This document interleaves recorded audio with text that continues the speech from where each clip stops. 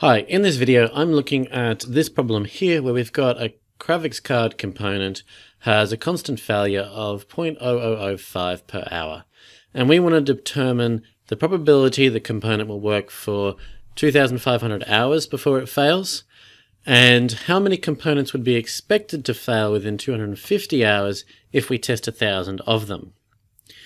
So the lambda within a exponential distribution function is actually our rate of failure. So we can use lambda as being 0.0005. So if we go and have a look at part A, which is the probability that the component will work for 2,500 hours before it fails, that's reliability. And we have a reliability function which states that the reliability of a function following an exponential distribution is e to the negative lambda t. So our function r of t is going to be e to the negative 0.0005 times t. And we want to know this for 2,500 hours, so we're going to find r of 2,500. So we're going to have e to the negative 0.0005 multiplied by 2,500. And if we work that out, we get an answer of 0.286505.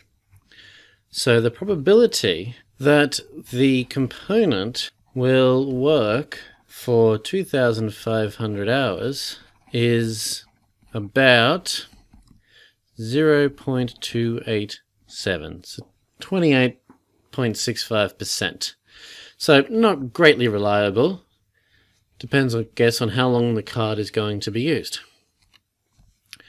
So let's go and have now a look at part B. Part B, how many components would be expected to fail within 250 hours if 1,000 are tested. So let's first work out how many are expected to pass. So that would be that R of 250 would give us our passing rate. So we're going to have e to the negative 0.0005 multiplied by 250, which is going to be 0.882497. But that's the probability that they're going to succeed for 250 hours. We want the probability of failure within that 250 hours. And the probability of failure is 1 minus the probability of success. So we're going to have 1 minus 0.882497. And if we work that out, that means that our probability of failure is 0.117503. Now we can just work out our expected number. And our expected number is given by how many we're testing, which is 1,000, multiplied by the probability, so multiplied by 0.117503. And so our expected number is 117.5.